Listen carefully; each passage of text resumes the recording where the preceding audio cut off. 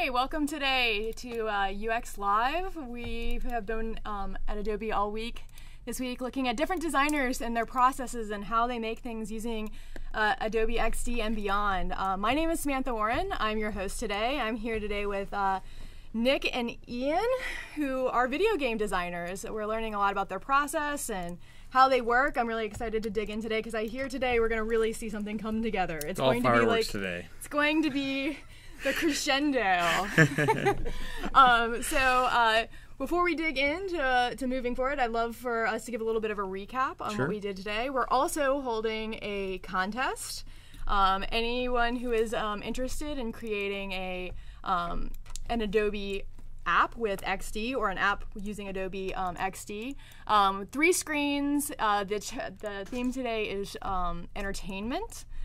So go ahead and drop that in the chat pod at the end of the episode today. We'll be choosing a winner. The fine gentleman here will be choosing the winner, not me.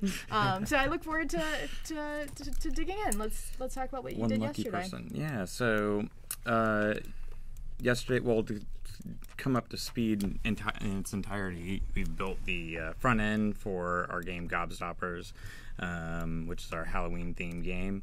And we've kind of got like the front end here built out with the loading screen. We did character creation yesterday, and we used Nick's Kevin Little Hellraiser character and did a little paint over. Nick also finished up the main screen for the logo and the press any button with the nice background and everything.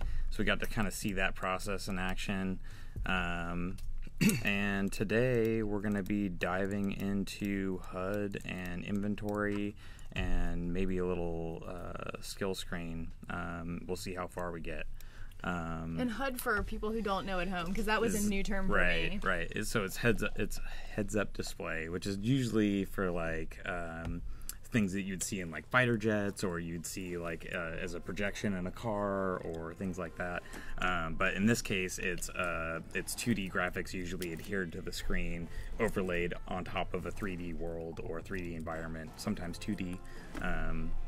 Even Super Mario Brothers had a HUD because it's the coins in the corner is basically its HUD. It was very simple, and that's a really interesting design challenge too, because you have to design for really important aspects of the interface, but without getting in the way of the game. Right. If you're low on health, you need to know that, or if you have to get a certain amount of points, or there's a timer or something, it has to be very clear, very visible, but then also not obstructing anything and not in the way. So it's. UI is always tricky that way. It's the thing that you need to have there, but you don't ever want to really see. Because if you notice it, it's probably bad. Yeah. So I guess we'll just get started. We can just kind of drop in a new artboard here, and we'll kind of just kick around in here. You're starting to do the HUD? Yeah, so I think I'm just going to dive straight into the HUD stuff. So we actually have a 3D environment to use as a background. And I'm just going to kind of plop that in as a starting point.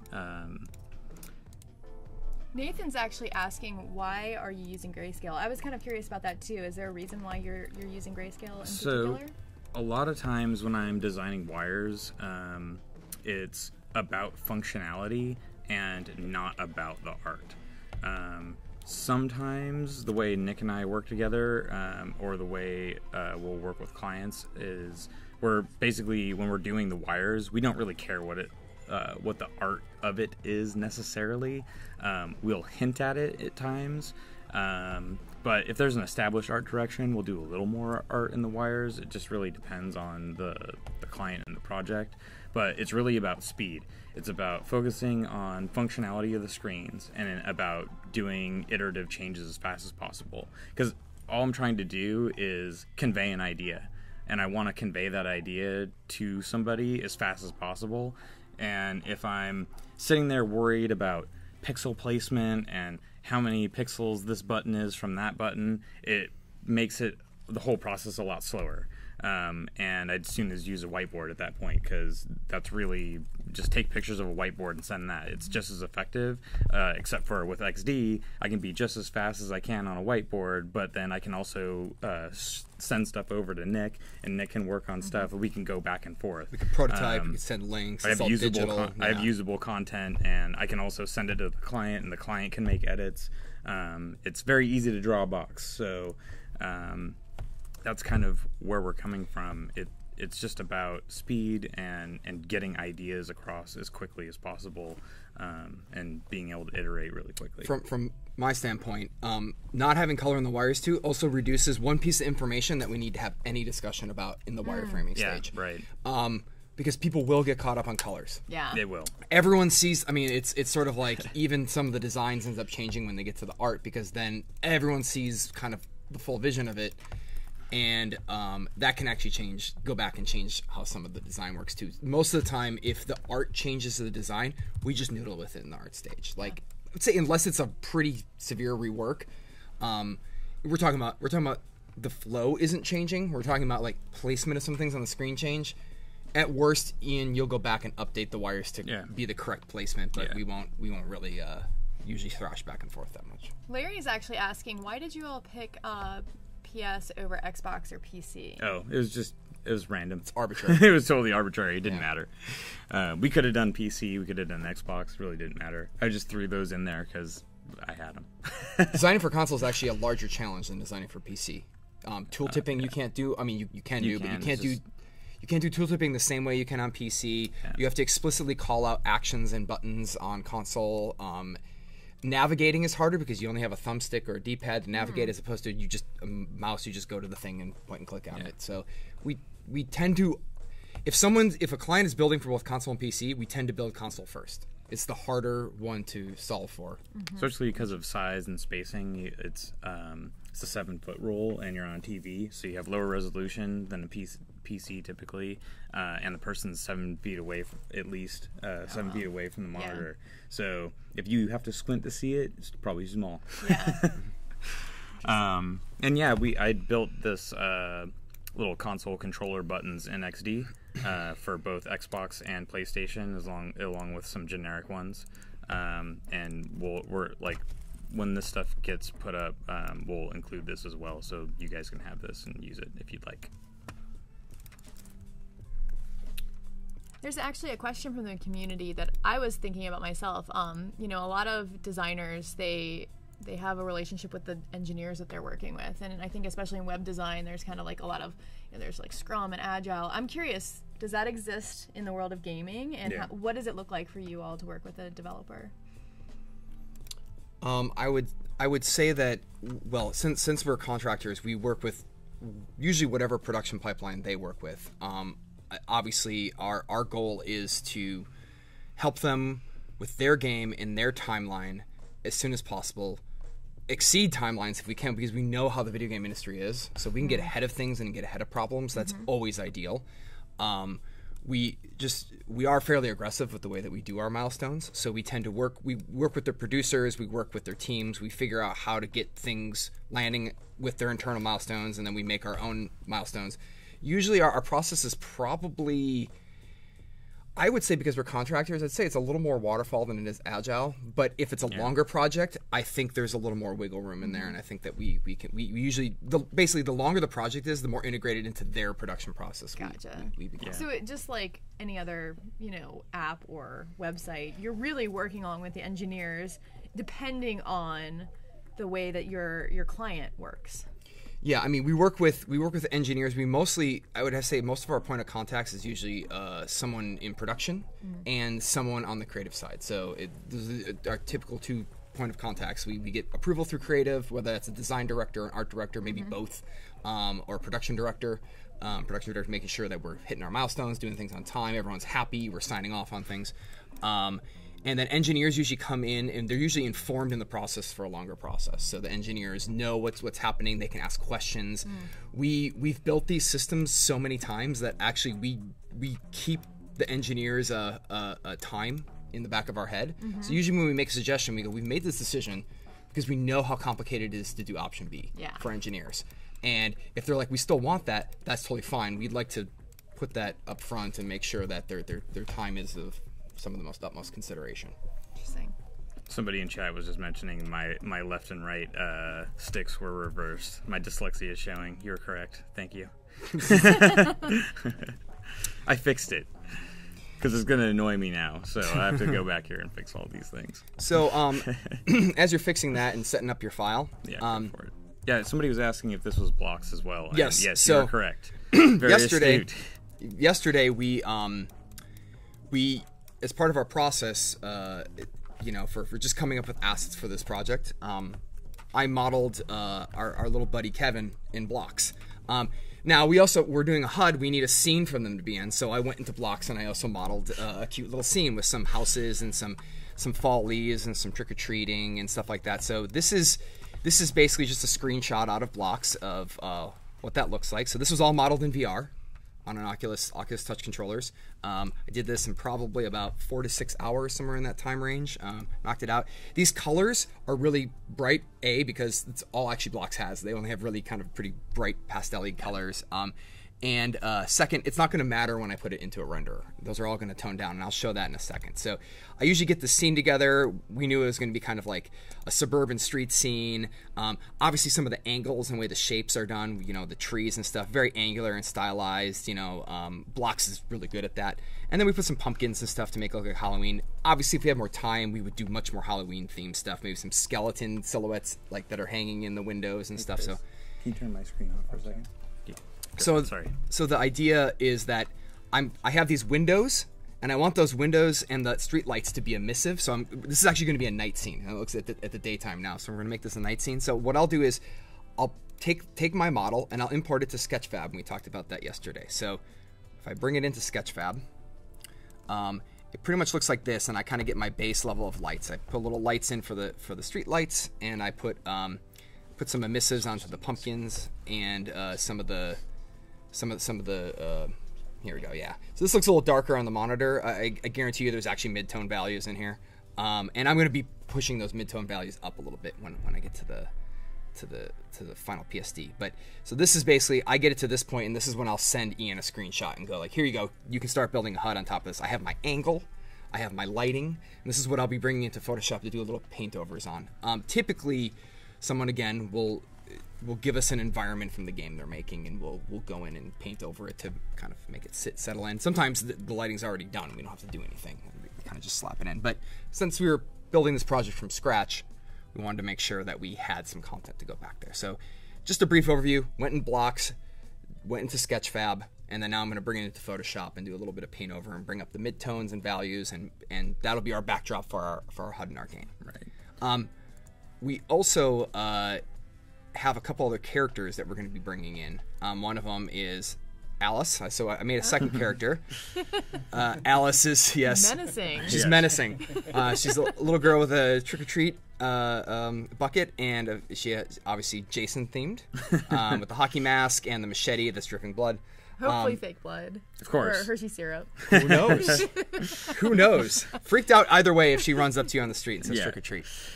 So, between her and Kevin, which is our let's see here. Little Hellraiser guy here. Those are our two characters. So those will be representing player 1 and player 2 in our game when we build our HUD.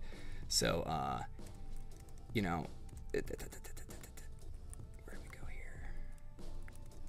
There we go. So I went into blocks, and you could see the arms and everything. I just knocked this out real quick because I'm gonna do a paint over in Photoshop. Yeah. But that's him. Like, I'm gonna superimpose these onto the screen, and then Ian will show you kind of what that superimposed look like, and then we can kind of flip back to me as I kind of paint up the scene and kind of get it ready. Yeah, so on my screen I've got my this is what the final comp was that Nick is going to be building, and I just grayscaled it so I can do my HUD wires right on top, which I'm actually going to use a little bit of color in here just to kind of call some things out, and just so they don't get totally lost in this background because it's a little bit dark. But yeah, so I'm just gonna kind of start drawing in bits for this stuff. There's a handful of things that need to get represented on here. enemy health, enemy level. These are like our little gobs back here that are coming after our poor kids. And then player health. Since this is an action RPG, there's going to be like a level up, and so there'll be some XP and stuff. And then there'll be an action bar, and we'll have some buttons on there for the controller, and it'll be PS4. Unless everybody wants us to do Xbox, I can do Xbox instead. And then there's going to be a little candy bar up here. It's just a ridiculous term, which will be like a timer for how much candy's left in the zone, and the kids are trying to get all the candy from the gobs before all the candy is taken out of the area, and then they lose. And Halloween is ruined. So as you're doing that, maybe I can answer some questions that are in chat. Sure. That are popping up. Yeah, it's flying by. What? So I see. My eyesight's really bad at that. What's his name? Is it Jakari? Jakari Ross. Yeah. He was asking basically how does one? What suggestions do you have for a graphic designer trying to transition into UI? Actually, you're in the perfect field to transition to UI. Graphic design is usually a pretty good marriage moving into it. First, number one, the first thing I'm going to say is the fun part. Play a lot of games.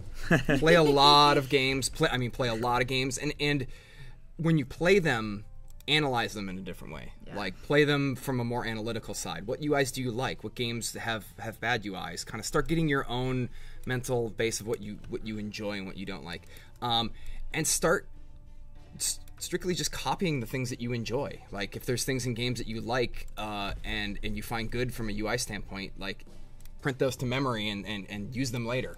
It's one of the best. Using reference is one of the best things you could possibly do when doing UI.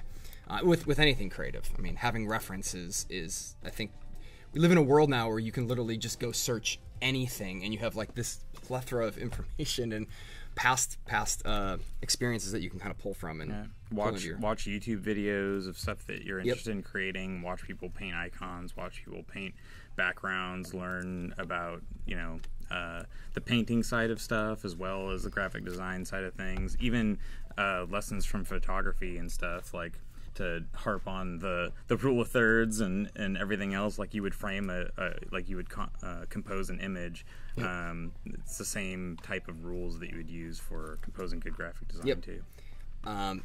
So lost my cursor. That and just practice other things outside of just graphic design. The number one thing that will make you be valuable in UI: learn how to paint traditional art. Yeah. Go do some figure drawing. I know these are the basics. It's the stuff that stinks to do over and over again. Just do it. Learn your value tones. Learn your colors. Learn your complements. Learn why they're being used that way. Learn visual hierarchy. These are, like, I think I said this yesterday too, 101 art school stuff. Like, stick to it. It's really good stuff. Don't peel off of it. Did you go to art school?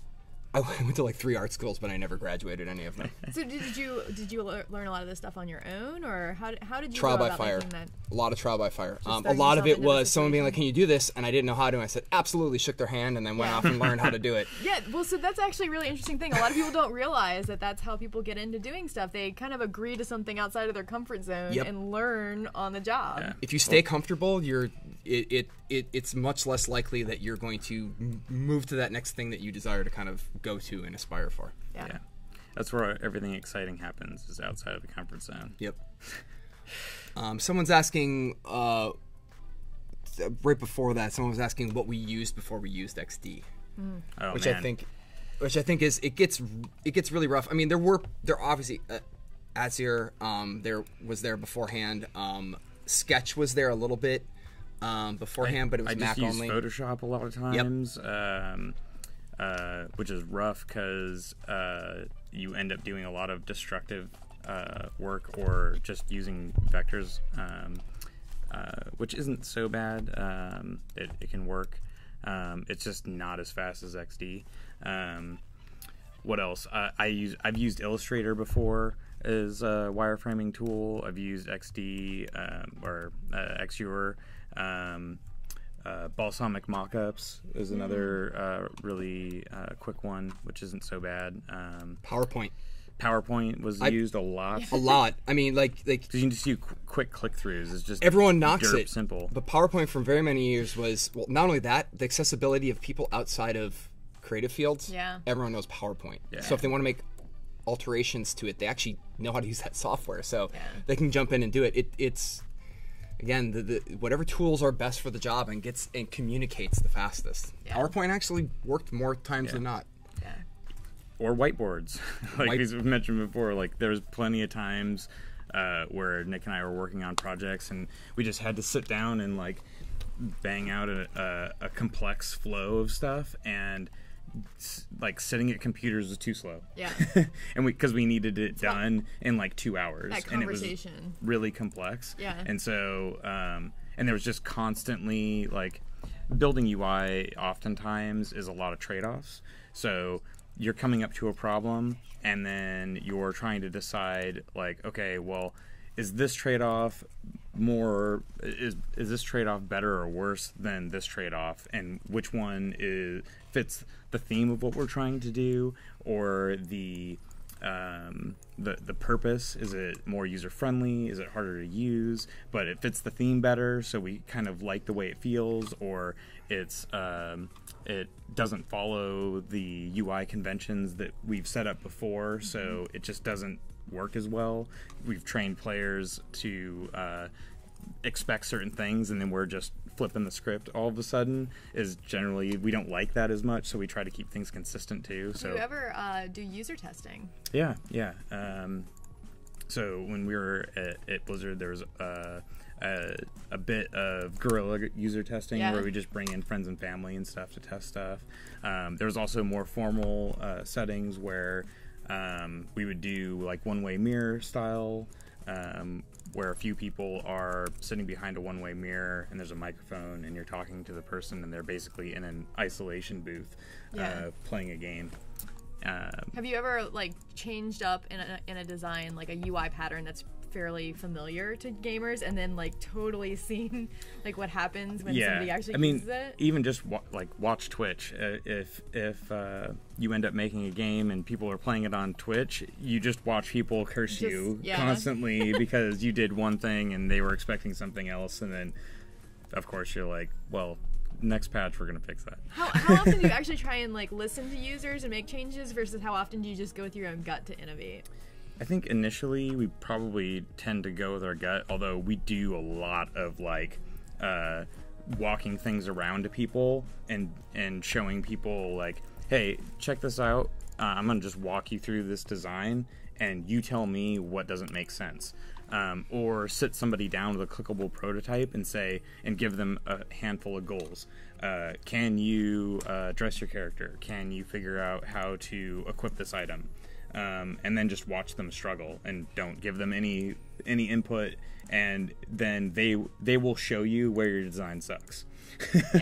Because they won't be able to figure something out, or they'll be clicking in the wrong place, and you're like, oh, well, I shouldn't have used that icon there because that led them to believe that was going to do something it doesn't.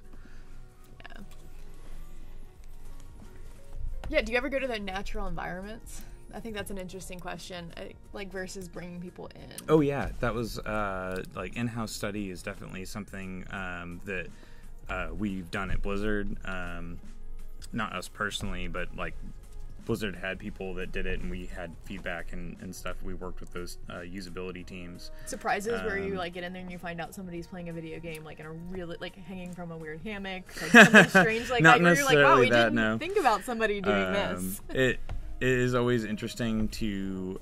It's definitely a more valuable set of input, I think, in terms of feedback, just because they're in a comfortable space, they're in their own space, right, and they're using their own computer, and these are the things that they're going to be using when they play your game usually.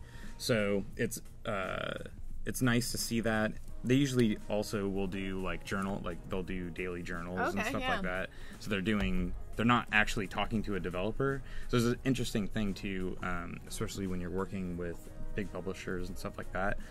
People are like sometimes shy about hurting other people's feelings because they don't know who they're talking to. Like, you could be the person that actually built this, and then they're telling you that your work sucks, and then it's this awkward social thing, right? So yeah, when they're just talking to a camera, they don't have that, so they can just tell you this sucks, change it, and then you're That's like, oh, sometimes okay. the best stuff to use. It's right? really straightforward. Yeah.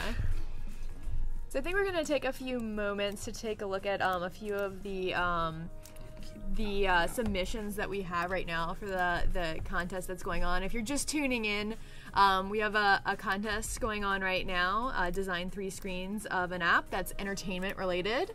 We'll be giving a free CC license away at the end of the program. This is actually the first one. I believe this is Majid submitted this app. It's a movie app. It's got some nice design elements going on here. It feels very familiar. Going into it, you have like a little preview. Nice and clean. Nice and clean. Gets you right into where you're going initially. See, they flipped the orientation. Yeah, there's a little bit of a flip of the orientation. That's nice. I mean, that's how you view a movie. Yeah, so I like that they do that where it kind of like goes straight to it. That's nice.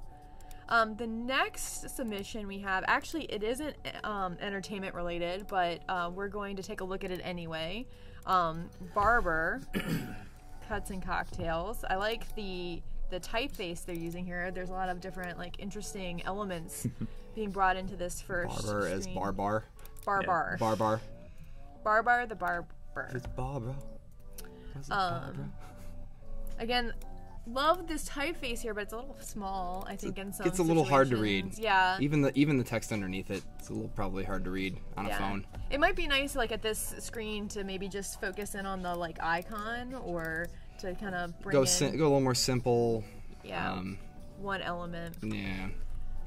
Continues a guest, like how that slides in there. This screen, I like this nice like element that they brought in. Yeah, that's nice. To the different headers. Nice list view. It doesn't quite scroll, but you see here at the bottom it looks like this is a loader. Let's see. Oh, it's an indicator around an offer. I think that's a little confusing. I didn't really get that. I mean, I like the feature, but I didn't really get that's what I was trying to point to. The feature's nice because I like the way it slides up like that. Like, maybe it's icon, a little vignetting behind it to push it off the background. Yeah, something. I think that would be really helpful there. But overall, it's the app itself and the design feels really nice. I like this kind of top menu bar area. The iconography is really simple, clean. But I think, this here is a little confusing at the bottom. Probably the biggest issue is scale. Everything's very small. Yeah, I think scale, I think there could be some improvement there. This typeface, small, and that black background is a little hard to read. But there's some really nice elements here as well. So those are the 2 submissions we have so far. We're really looking forward to getting some more today. So if you have some time, you want to put together 3 screens around an entertainment app, we'd love to take a look, give you some feedback, and you'll be entered to win a free CC license. Awesome. Gotta love that. Gotta love that. It's a great prize. Perfect. And stay focused on Ian's screen because Ian's doing the XD work today and putting together the HUD elements right now. If I had to guess what Ian's doing, because I already know, so I'm just pretending like I don't know. He's putting together party frames, which are otherwise known as you get a player portrait in there, right? You get the head of our characters. Good old Kevin. Good old Kevin and Alice, as we've named them. You get their. You've got sort of an adrenaline ability bar or a special meter. That's his XP. That's his XP bar. And then his health. And then his health bar. So yeah. And I'm gonna put in. This is Kevin. Get that in there. Use our good old friend Questarian. Yep. Can't spell for some reason. Oops. There we go. Thank you. So as you see, as Ian's doing this is also he's kind of skewing the corners. He's taking a little bit of direction of conversations that we've had already, and we know the kind of look and feel. So Ian's already taking visual liberties I would say traditionally, if I hadn't worked with a UX designer before, these liberties I'd be uncomfortable. A UX designer taking these liberties, I would because. But because you both have a really great relationship. You've been, for those who weren't tuned in yesterday, you've worked together for a long time. Yeah, we have, and we're good at telegraphing. We say it's really dumb. We say a lot of things in stereo a lot of the times, and it's true. Sound like it's like an old married. I was just gonna say that. We just did it live, too adorable. right here. It's ridiculous. It is ridiculous. But so I'm really comfortable with Ian making some of those calls, and if he doesn't, if I go, I really don't like that, it's like it's a conversation. Too bad. No.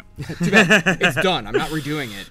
I spent hours on it. But I didn't, because we're using XD and everything's fast. Yep. So yeah, and that's another thing to point out. Even if we have to go back on something, it's fairly quick in XD to just go back and kind of reiterate and fix some things up, move some things around.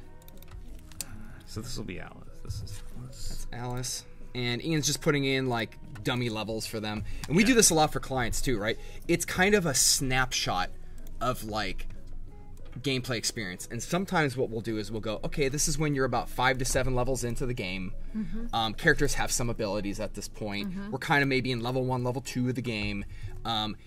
That stuff is just for context. It doesn't really matter, because what we're trying to do is go like, this is not when you're just starting the game. This is not when you're at what we call end game. You know, so like we're kind of trying to somewhere in the middle, because we're trying to kind of get all the parts that kind of really matter, and kind of a straight down the gut shot of all the elements that could be on the HUD. And there might be some things as the game develops too, like, oh, there's a special meter that comes up, or oh, there's a special frame for a boss that you come into. Yeah. So that does happen. We definitely alter and change it, and sometimes we have to. You only have so many corners to put things in too. So sometimes you kind of have to. Do we replace UI and put something else there? Is there something very similar to that? Does that UI need to be always present? At least until somebody develops a hexagonal monitor, then we have more corners. Yeah, then we have more corners and more things to put into. So I think someone's asking here if you collaborate within the same canvas. One of the things I've noticed is that you kind of are going back and forth, almost like playing tennis a little bit between different apps, between the two of you. We do. How do you divide up that collaboration? Sometimes it's depending on like what we get from the client, what stage we're at. We try to not block each other as much as possible. Obviously, if one person's doing something and the other person can't, it's just wasted time. The other person can be doing something. We try to be as efficient as possible with our time. So when we initially scope and do a scope of work with a client, we try to make it so that those deliverables are matching up, so we're always kind of handing off things back and forth. We leave time for iteration.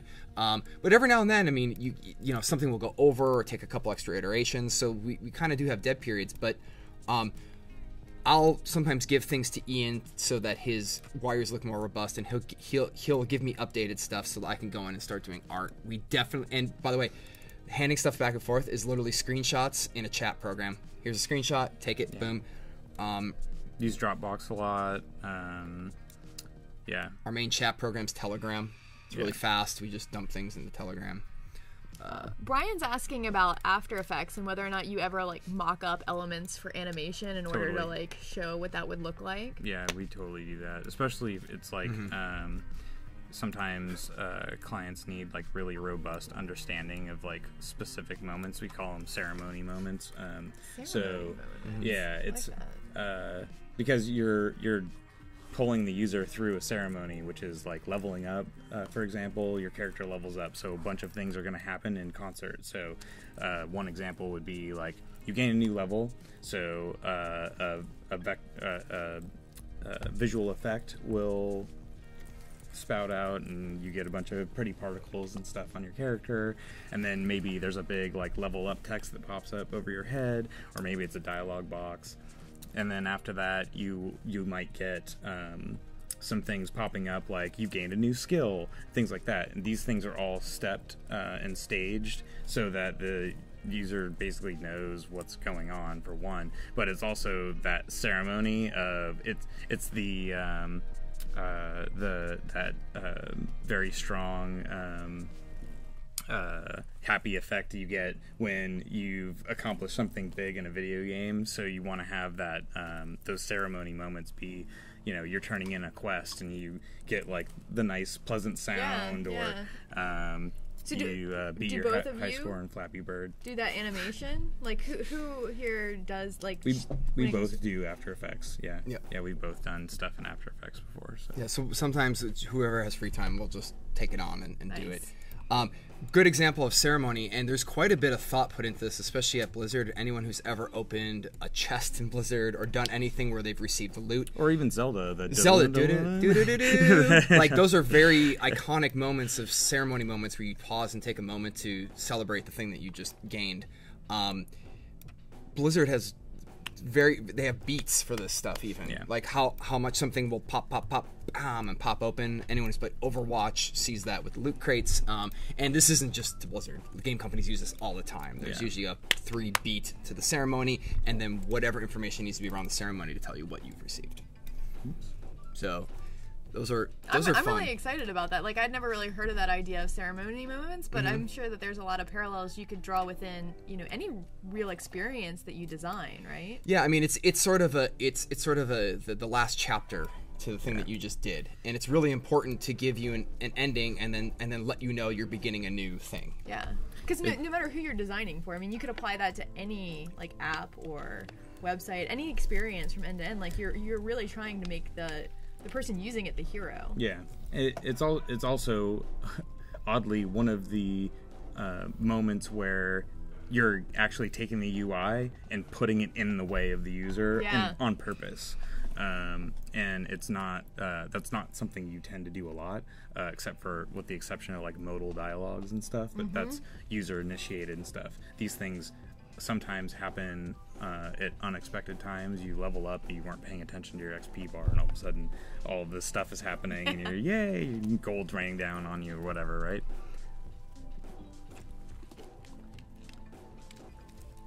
It's the surprise moments that are fun as well. So I'm gonna drop some buttons in here. I'm gonna do PS4 just cause. Sorry guys, they're made.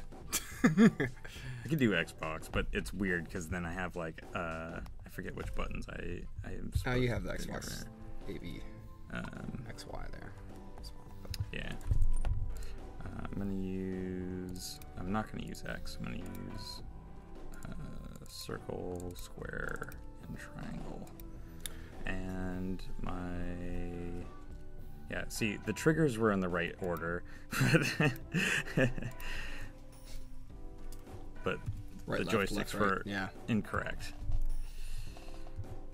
Also, too, I can talk a little as you're putting that final stuff in. I can kind of talk about a little bit of what I would do in the HUD. I'm not going to go piece by piece because this stuff is if people have questions about specific things, I can go into. But here's kind of where we ended up as a final art comp, and I can just kind of go through and talk about kind of how we ended up here. So as you can see, I added in color tones. I added some fireflies and some flies around the lamp here, right? Just softened some of those colors, a lot of levels and color values, added some bloom to my brights, toned things back. I did create this creature, which we called the Gob, quickly in Photoshop just by drawing with my marquee tool and filling in and adding some glows. This is just one of those where like it's just fast character design. It's not the best character design. Typically, if someone comes to us with an enemy, they put a lot of thought behind it and a lot of concepts, and they played around with it. I just needed sort of an ominous, dark entity enemy that kind of steals candy, and you got to defeat them to get candy back. It's there's usually a lot more thought put into it when a developer's doing it. But I really wanted to make sure I brought out some of the mid-tones, and then do some focal blurring. So as you can see, it's just did some focal blurring around the edges, and added more saturation towards the center. This is actually a tactic used in Diablo, where to bring focus towards the center, you desaturate and do focal blur towards the edges. This is something that most people don't know because your eye, when it's only focusing on fast action in the middle, doesn't really notice. And what you're trying to do is reduce cognitive load and reduce information on the screen around the edges.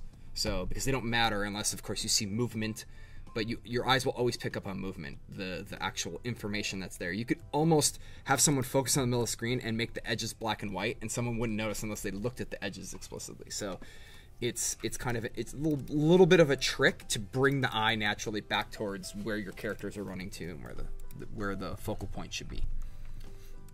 So I didn't show that because it would take a little while to kind of go in and do all those edits. But these are just simple things in Photoshop, going in and painting on levels. In fact, I could just show kind of my level breakdown. And I did make this background a smart object. I put my characters on top of it, but the whole background is just in a layered smart object here. And I've got my fireflies. I can turn on and off here. All right, so those are just outer glows and color overlays on a folder of just a bunch of little circle polygons, not a ton of, just to blend them in, right? I believe my outer glow sometimes I put on overlay. No, it's just normal there. Sometimes I'll do it on overlay, blending mode. I've got the flies by the lamps, same thing. I have all my flies, which are just little smart object flies, and then I've got a little bit of softening, right? And these are just like painting techniques, right? You learn this as you just practice more traditional art, sort of where you want to draw the eye, where the contrasts are, values.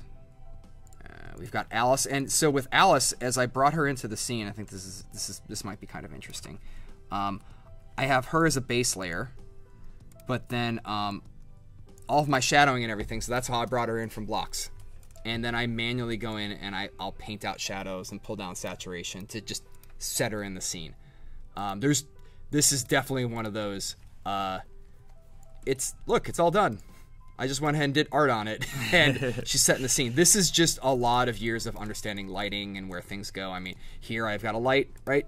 It's pushing generally in this direction, and so I can set her into the scene. And sometimes we do have to do these mock-ups to show a specific moment. We'll go, just give us a bunch of screenshots of characters, and we'll cut them out, we'll throw them in, and we'll kind of create these scenarios. Because here we wanted to show, anytime you're playing a multiplayer game, we wanted to show feet circles, right? We wanted to show that there's... I'm actually doing them in XD right now. Doing them in XD right now. So yeah, so Ian would do those in XD to kind of show that process, and then we would kind of convert them back. This is an indicator. Just the indicator, show who's player 1, player 2. Yeah. I'm actually... This is on top of him, so I'm just going to mask this out. Right in here. Burp, burp, burp. Super simple.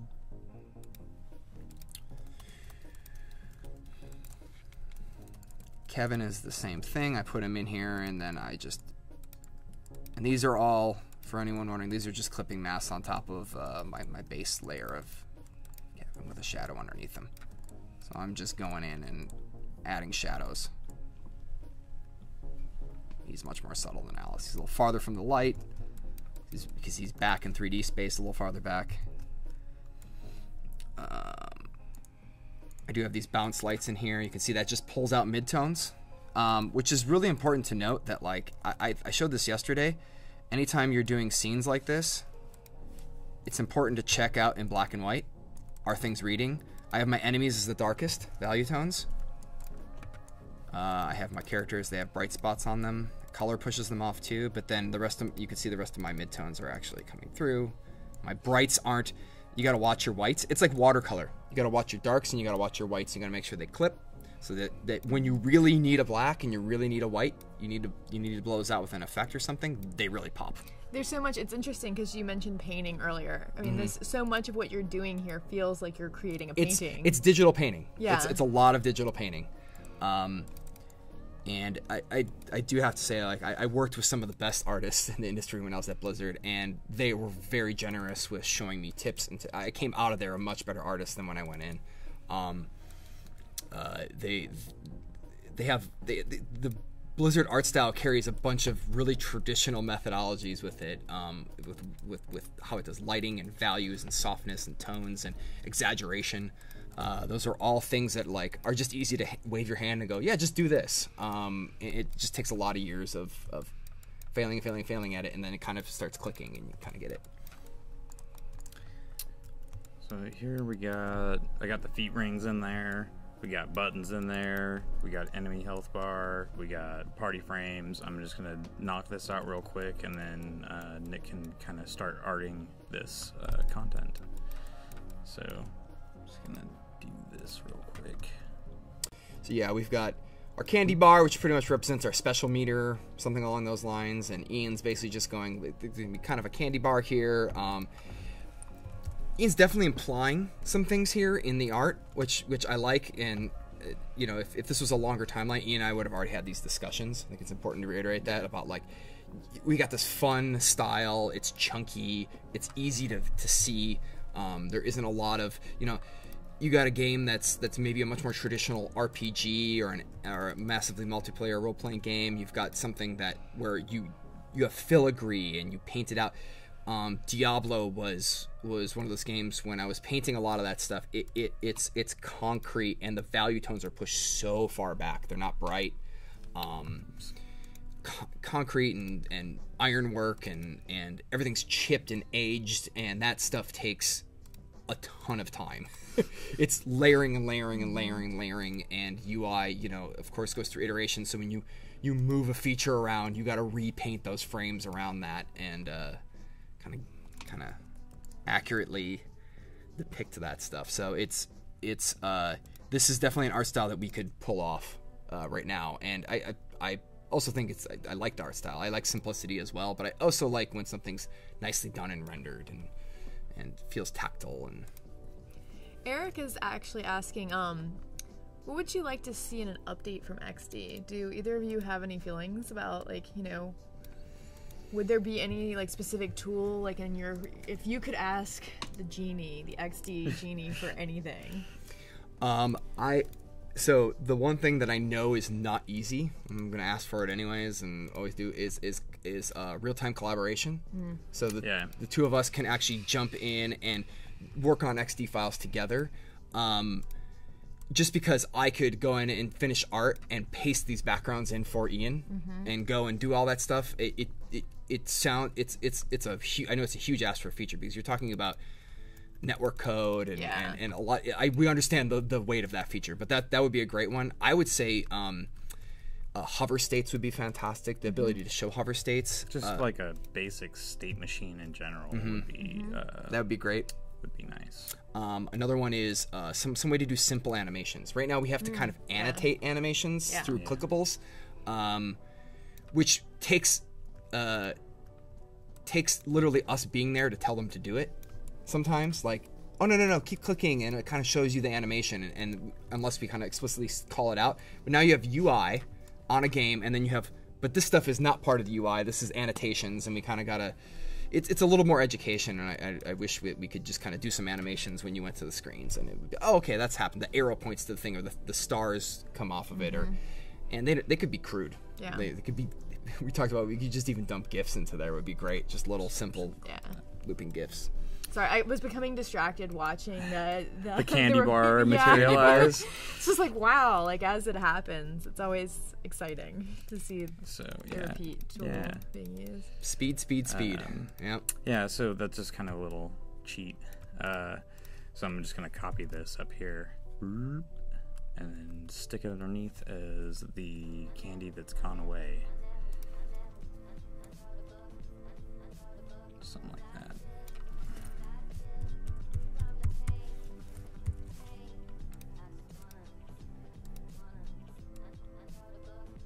And just so you guys know, we're definitely shotgunning through a lot of this stuff. Yeah. Sorry. I know that some of it's kind of flying past really quickly, but it's probably better we get through a lot of this stuff and show you all kind of like the extent of it. And you guys can ask questions where you want us to slow down. What did I put that at? 38%. Okay. Needs more candy. More candy. More candy. Definitely needs more candy. You're like almost halfway out. So yeah, there's our HUD, more or less. And what I really like what Ian did here is he like took the ability icons that are down at the bottom have this sort of like gnarly skewed look to them, right? They're kind of like they're pulled in different corners. Same thing goes for the health bars, right? I when I looked at this, you know, if I was giving bigger, smaller at the top. If I was giving Ian feedback on this page, I would say like this is I like how I've got basically four chunks of elements and I can read them really nicely. I've got my party frames, we call those, over on the left.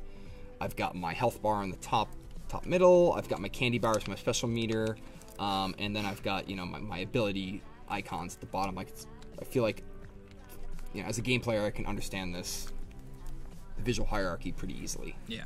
And I know you're doing this today to show us your process, but realistically, how many times would you actually design this stuff? Would you go in and just automatically, you know all the things to design, or would you come up with a few different options for each of these different elements? It really depends. Sometimes systems aren't even in the game yet. So, like, for example, so like this big square over here represents like a super special ability, right? You pull both triggers. It's not something you're going to do very often. It's going to have a long cooldown before you can use it again. So you might be waiting a minute or so. It's not something you're doing all the whole time. But like, for example, in say we're building this game, that system might not even exist, right? Like that code might not even be work. Existing? Can you like design something and be like, it would be really cool if we did this? Right. So like that type of stuff totally happens because we'll be playing it and we'll go, you know, it feels. We need something that's more frenetic, or we need something that's like really special that you can do once in a while, or it's really cool to have this thing. It's a tactical element of it where I want to be able to plan a specific ability or something to happen at the same time, or things like that. So there's always things that you can do that kind of add to the game, but even like in the case of RPGs, a lot of times you don't have all of the systems even in the game until like 6 months before you ship it. So you actually can't even play the game for real until it's almost done. Because it takes so long for all those systems to become gelled together and working correctly. It becomes very difficult to play the game from start to finish because those systems just aren't there. If you don't have a leveling progression system in place, you can't experience leveling up. If you don't have your skill sets all dialed in and what all the spells do and everything, you can't experience what it's like to make those strategic choices about, am I buying this skill or that skill? Where am I going to spend points? If you don't have all your itemization in the game, you don't know how the economy works. Like, am I going to spend gold on this, or am I going to buy stuff with candy, and like, how is that going to work out? Do you always design in the context of a screen like this, or do you ever start to come up with like almost like a style guide? Like, do you start to kind of make those component libraries that like, you know, you see a lot of times now for websites, but again, there's the same sort of parallel here. We don't necessarily always have the liberty to have style guides in that sense where we have like specific components, because a lot of times, depending on the game engine you work on, there might not be scroll bars, and someone has to go program scroll bars for your game. And how are they going to work? Well, you have to sit down with a programmer and figure out, like, well, do we want endless scrolling? Do we want things to fade into the bottom? And all of those things have to be hand rolled by someone. And usually the first iteration doesn't work the way you expect. And it takes a little time for those things to get polished. And so it's a very iterative process. And everything gets tweaked. And even like, we probably even did like multiple iterations on scroll bars because on games we've done on the past, because we didn't have like fading at the bottom and stuff, so we had to like do art fixes because things just didn't look right. And that last 10% of game development. I mean, an engineer can code in a basic scroll bar pretty quickly, but making it feel and look well, and that's another thing too. You got to code those from scratch sometimes. Depending on. The game industry is changing a lot with Unity and Unreal, and a lot of those components are available on the asset stores and stuff like that, which is nice. And those are really useful. They're really nice shortcuts. So you want me to spit this out over to you? Yep. You want me to give you the other one, since you kind of, or does it matter? I'll just give you this one. You can just give me that one. Right. Put a black. Oh yeah, you want me to? Yeah, because I'll kind of show. Yeah. So I'm gonna just fill this in black for Nick. I'm gonna move this out of here, and I'm just gonna make this artboard. I'm gonna move these two actually.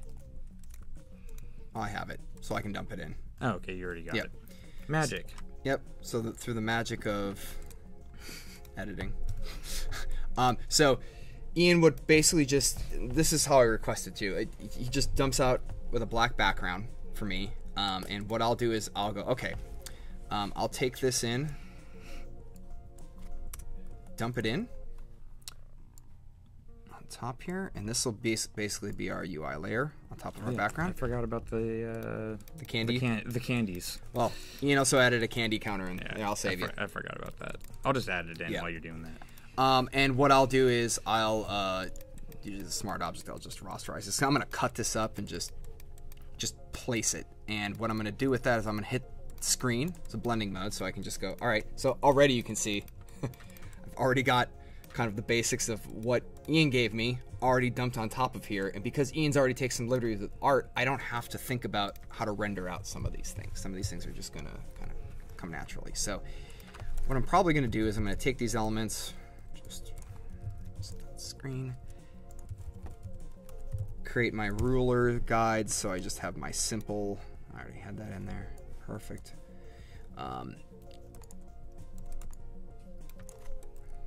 Because I'm going to be scaling these to about the appropriate size that I need them. Got my gutters. Now another thing that's important to note, my gutters when I do them are actually, I'm using this as the visual line. That's the visual line we see, it's not this. Even though technically that's where the pixel ends, for my gutters, that's where the visual line ends. So I visually see it when I zoom out and see these as a group. I visually see the cutoff point being there. So I'm right now doing basic just sizing, getting things in there before I start doing art on top of it. Somebody was asking if developers make UI and UX decisions sometimes. Yeah, definitely. I mean, we're all developers, so we're working with game designers, we're working with 3D artists, and we're basically, it's a big collaborative process, ideally. So we're always making changes. Like, sometimes even someone will say, hey, we need a UI element for this, and we may have a discussion about it and talk about it and decide, well, maybe it's better if this UI element, instead of it being like a HUD element like on the screen in 2D, it's represented somewhere in 3D space, right? Where I can't think of a good example at the moment, but like you might have like a collection thing where like you have to stand by a lamppost for a certain amount of time, and rather than having an element stuck on the HUD where there's like a timer or something like that, it might be a ring around the lamppost, or there might be color where it fills up the lamppost. So it's still UI, but it's in a different dimension. It's in the actual 3D art rather than in 2D art on the screen. And obviously we can't do that in XD as well. It's hard to kind of represent those things. You can kind of get away with it, like kind of how I've done the rings around the feet. And maybe you could do something to kind of represented something like that by putting a ring around the lamppost, or tracing the lamppost and having it fill up or something like that. So I think we have a few more submissions that we're going to take a look at. For those of you who are just joining us, we're doing a week-long series of look at people's different processes, and during that week-long, folks can every day tune in, submit an app, at least 3 screens, designed in XD. Today's theme is entertainment. There's a few submissions outside of the entertainment world, but we're still going to go ahead and take a look at them and give them feedback. And hopefully they can use that feedback for continuing to design stuff in XD. So the first one we're going to take a look at is actually, it's a t-shirt app, and it immediately struck me when I saw this one, this landing screen, the beautiful illustration, really nice work on the illustration. It's nice that it kind of ties in with the typeface there at the top.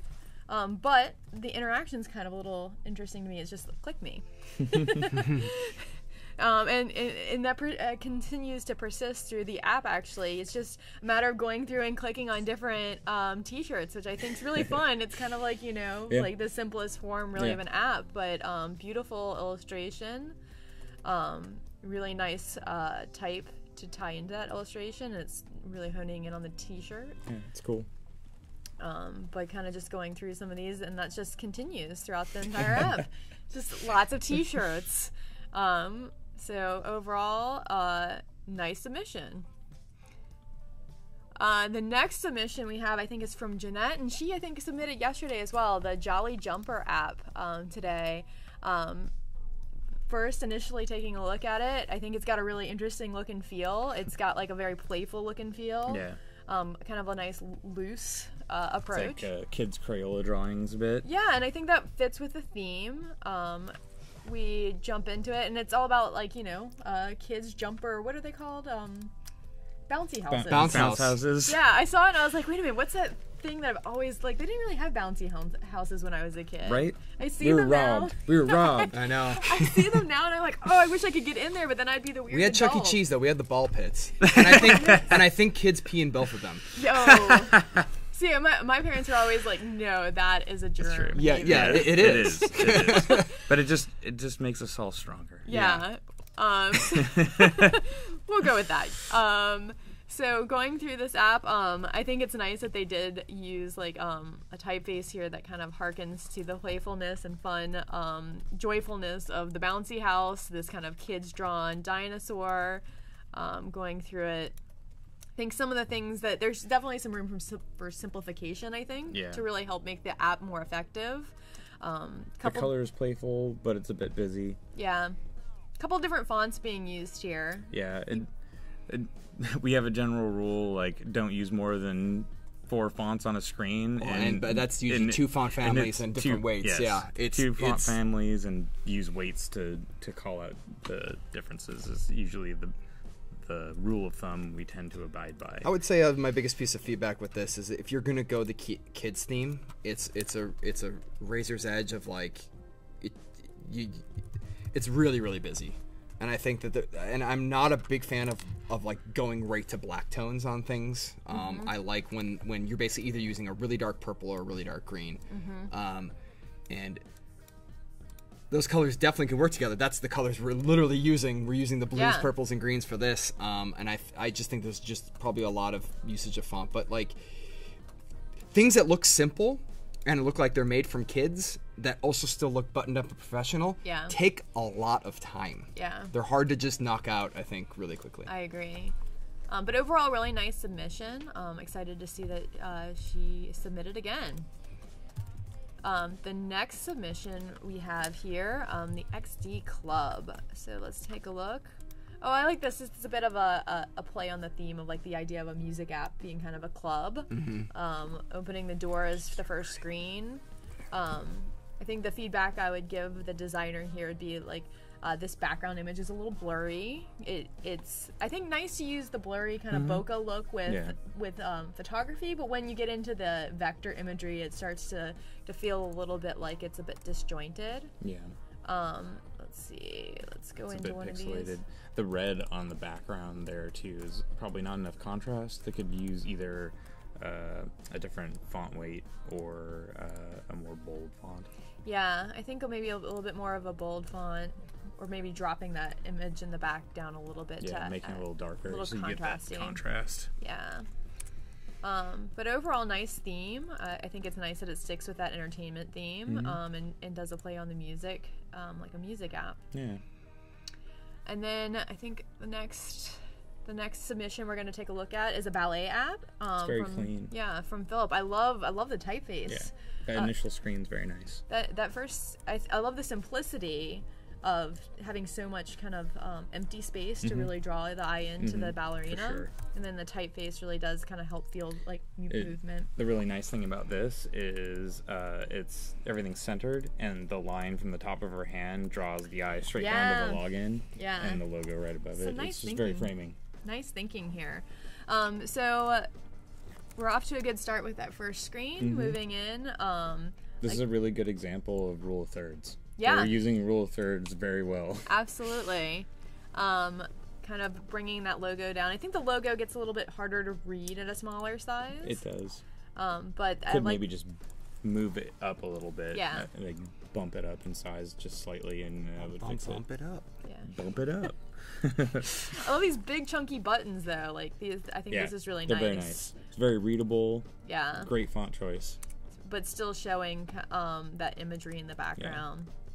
Yeah. The description text down there is a little bit small. That's probably going to be tough to read on a phone screen, but it looks very nice. Yeah, I think it's a little bit light too. Maybe a little bit more contrast, especially when you get into here with this sub head underneath the header. But really nice layout. I think this is very, very elegant. Yeah, very well done. So looks like they have a ton of screens in there too. Yeah, there's about 11 screens for this one, so it's pretty well thought out app.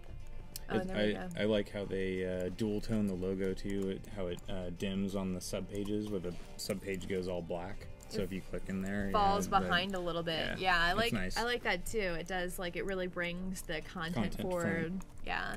And even this, this is really important information here on the side, the 2017-18 season, but they do it in a way that's it's really elegant and easy to read, even though it is kind of doing something a little bit different than what you would expect on a mobile app. Awesome. Well, it's great submissions. Keep them coming. We'll check back in a little while to check out the new submissions. Cool. Thanks. How's it going, Nick? It's going good. I'm just starting to I pasted in a portrait of Kevin. Obviously, this is a different angle I just took in blocks.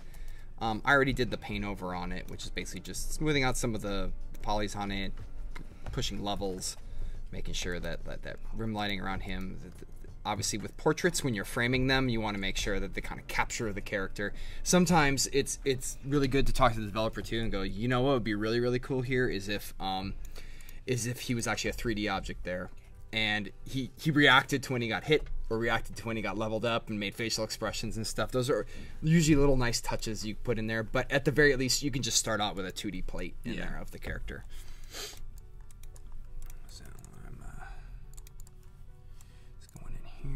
And I'm starting to work on a little inventory screen for us. Today we're jamming through this stuff. Yeah. So this is this top piece is just kind of like the little the selection for inventory or skills, and you right bumper, left bumper. That's what these little indicators are on the top there. And you would swap back and forth between those two screens. And then I'm just going to kind of build in the content for that. I'm actually going to import Kevin back into here to use as a Do you always name the characters? Sometimes. Or do they come with names ever? Like they usually, usually like, you know, when we were working on Paragon or whatever, all of the characters are already have names and stuff, so we just kind of. Do you ever feel like they're just named wrong and you have to rename them? I'm sure they wouldn't like that, especially if they already have an established IP. You really can't. You really can't do that. Although Nick and I will come up with shorthand for stuff, like nicknames. Yeah. Like when I was I can imagine that when I was working with CD Projekt Red on Gwent. Yeah. Like if I were to rename your alt, like that'd not be good. I don't think they would probably like that. Long hair bro dude. And long hair, just like what? Long hair, low voice bro dude. Why are you renaming me? Stop renaming me. So someone in the chat pod actually is asking, how do you actually submit these I guess you'd call them screens to developers? Like how do you actually what is that? We talked about it in our first video, which you should go back and watch. But we use paper on Dropbox. Okay. So it's a really efficient way to do it because we can have clients that are just looking at their content, and it's all password protected and it's nice and safe. And we can put up basically wiki style pages and then dump in these content and screens. We'll use the wonderful XD prototype links and we'll embed those. Although Nick did tweet Dropbox Paper, those developers, and said, hey, we'd really love to just embed XD clickable interfaces directly into paper, and they were like, well, we'll look into it. So maybe that will be a feature in the future. It would be really cool. But and if they're watching, you should do it. Absolutely. But yeah, so we have that, and then we'll drop in JPEGs, and then we'll add annotations to the JPEGs. So basically, you can go in there and comment, and we'll have back and forth dialogue on individual elements. So like, I'll put a annotation marker like on the little inventory button here and say, this is the inventory selected state, and then they can say, I hate this, don't ever do this again, and I'll be like, okay, cool, and I'll delete it.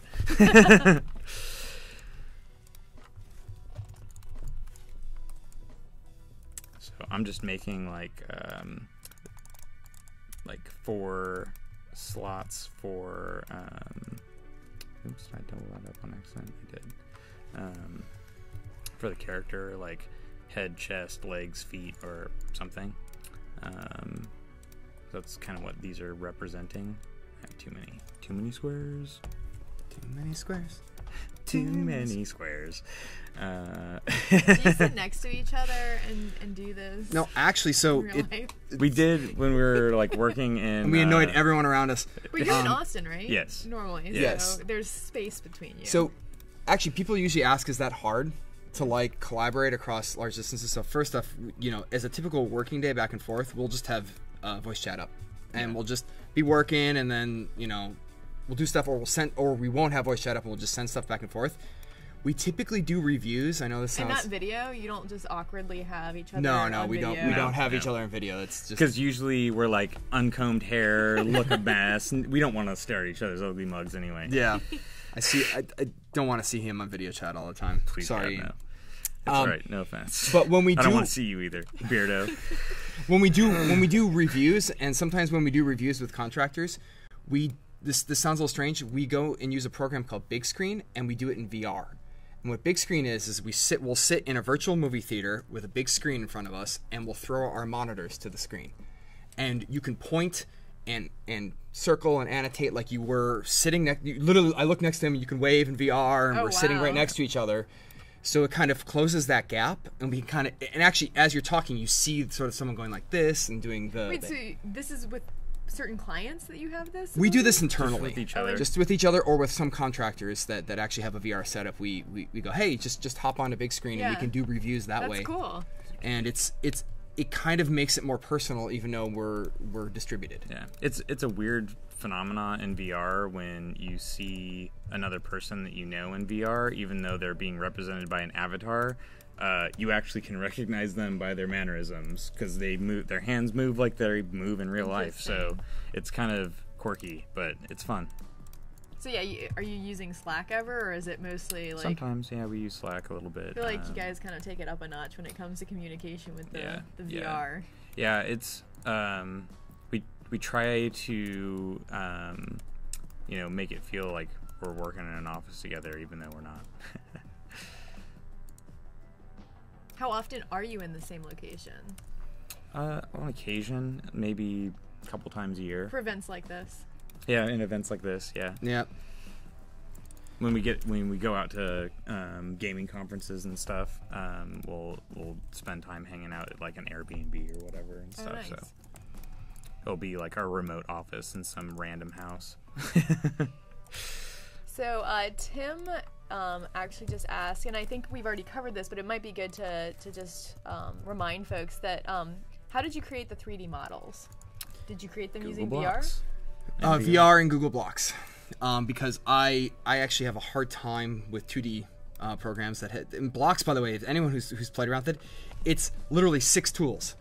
So it in some ways it's kind of reminiscent of XD in the sense that the tools are distilled. But the feature, like what you can do, is pretty great. I mean, there's a couple features I definitely want in Blocks, but it allows me to just throw ideas in a 3D space out there really quick.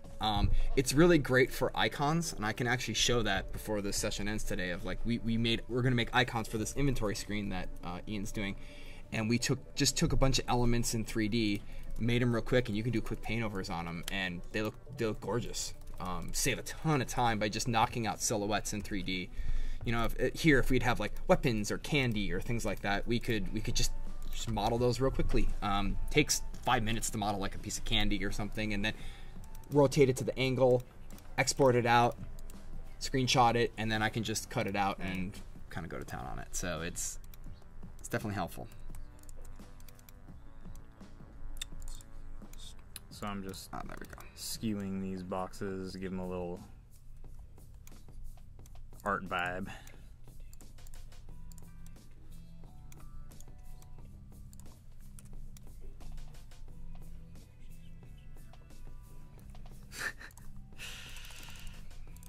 People making Count Chocula jokes in there in chat. You see that, Nick? Mm-mm. Somebody called you Count Blockula. I'll take it. I'm a big advocate for simple, fast software that allows me to push my process and my ideas forward faster. It's all about speed. And then once an idea is sort of locked in on and people enjoy it, then it's about refinement.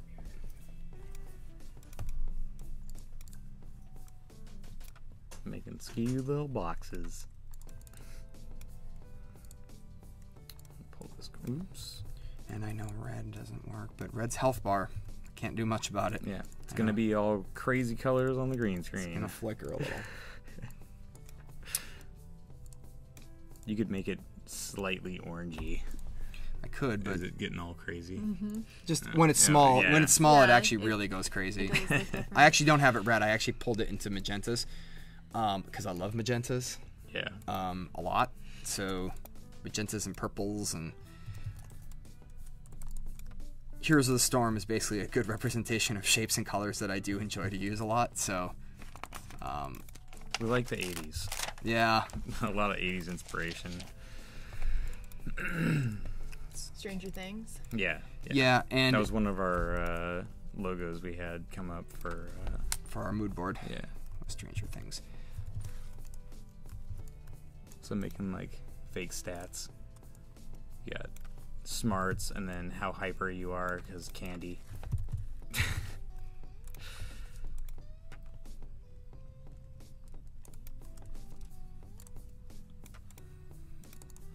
Actually, I need to make this background even darker.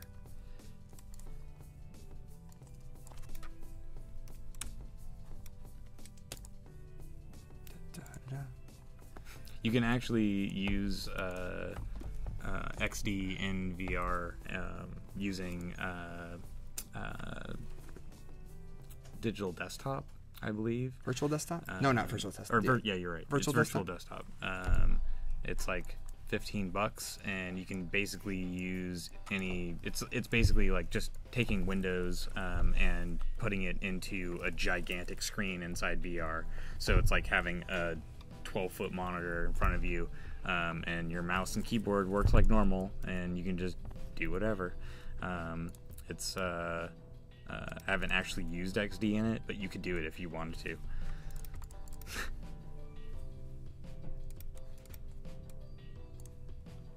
Make this black and then push this back. I'm also doing things here that should be considered mathematical. I should be doing them very, very mathematically. I eyeball a lot.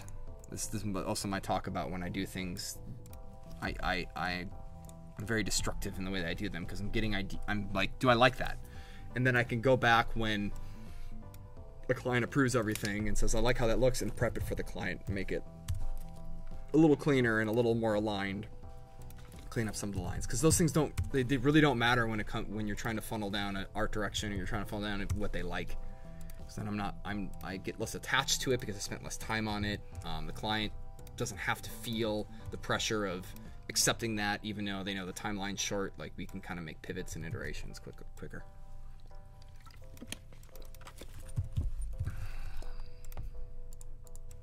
What would you say the average number of screens is that you design for a client?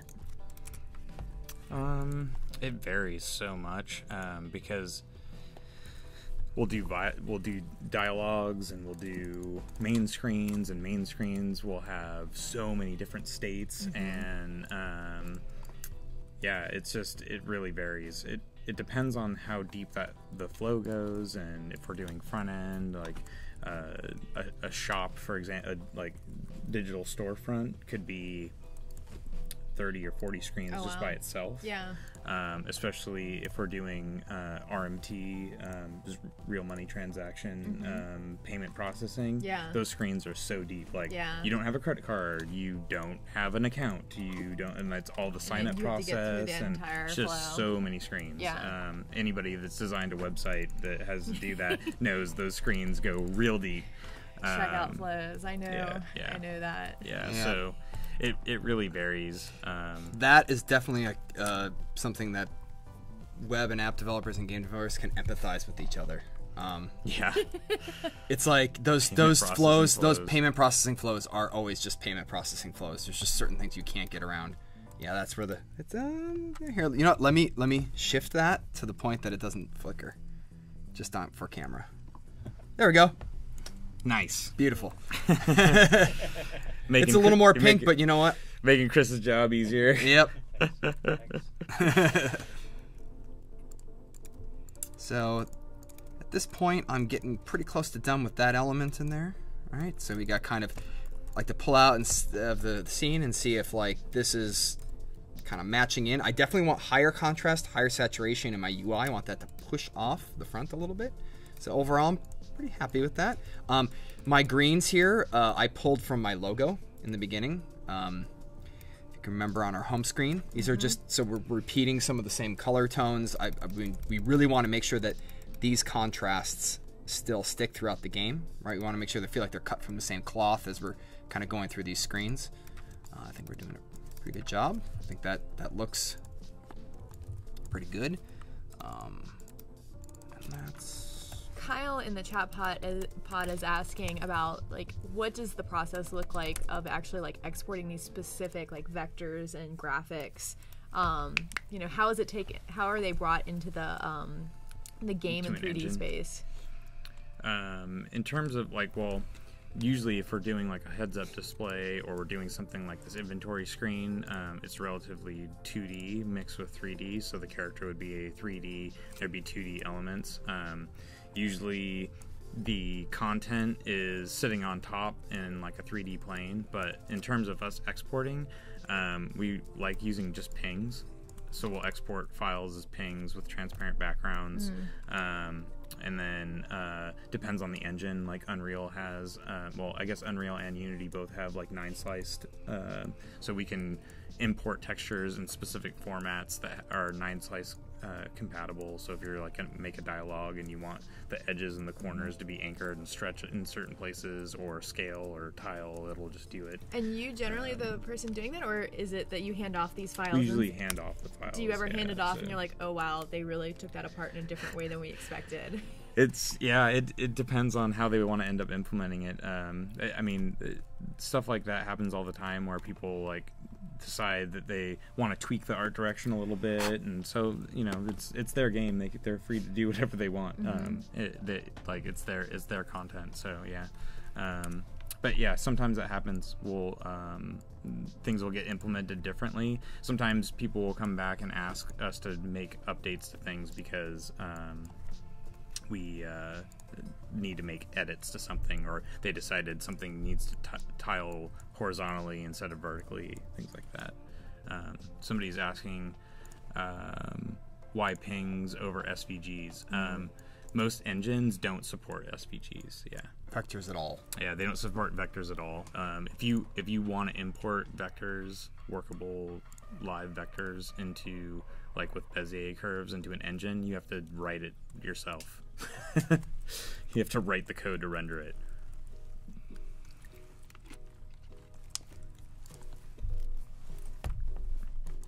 Phil mentioned that he made a few changes to his submission. We'll actually take a look at it in a little bit, but I see that he actually made some changes based on our feedback to like making the logo just a little bit more simpler. And mentioned a little bit about using a font from Typekit, Memoriam Pro, one of my favorites actually. So nice. I wanted to give Memoriam Pro a shout out since Philip brought it up. Typekit is great. Typekit is great. I work on Typekit. Oh, okay. I didn't know that. Full disclosure. I'm not pandering. So shout out to the Typekit team. Yeah, for sure. font management is not fun. We should talk about it. Yeah, Typekit makes it a lot less of a pain. Which is nice, because I hate sitting around digging through fonts. I just want to find stuff and move on. Do you use Typekit through Creative Cloud? Do you ever use Typekit for designing one of the games that you design? I probably have. I don't know off the top of my head if I actually did or not, but I'm sure I have. What does this need to be? Oh yeah, you need to be able to drop equipment. So we need that in there. Actually, I shouldn't do that. I should just do this.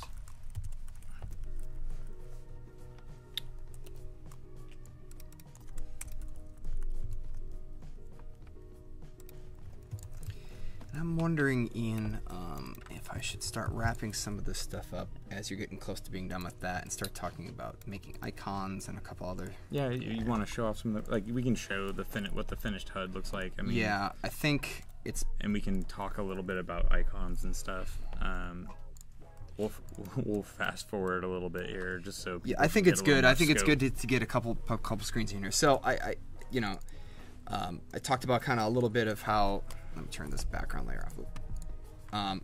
How I kind of started putting together some of this stuff. These notch marks. These are like usually things I'll talk to Ian and go, should we put some notch marks in there? It's like, yeah, let's try it out. I'll go ahead and alter that up. I started putting in my basic shapes here. I started getting in all this stuff I set up as layer styles, so I can copy and paste this background color into everything. And what I do is I put my fill to 0. I'll control my opacity and my color tone here, and I do inner stroke. So that style I can just copy layer style and then paste it to anything I want to, which I will be using that as a frame color for a lot of other things. So it's kind of good to establish that, tweak that.